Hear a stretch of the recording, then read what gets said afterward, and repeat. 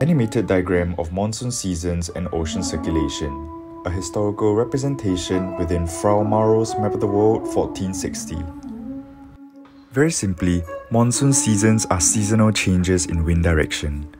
There are two distinct monsoon seasons across Asia, the northeast monsoon and the southwest monsoon. These changes in wind direction shape ocean surface currents. As prevailing wind direction changes, the flow of surface ocean currents also changes. Such seasonal changes in wind and ocean circulation have traditionally shaped the navigation patterns of ships, especially for maritime societies.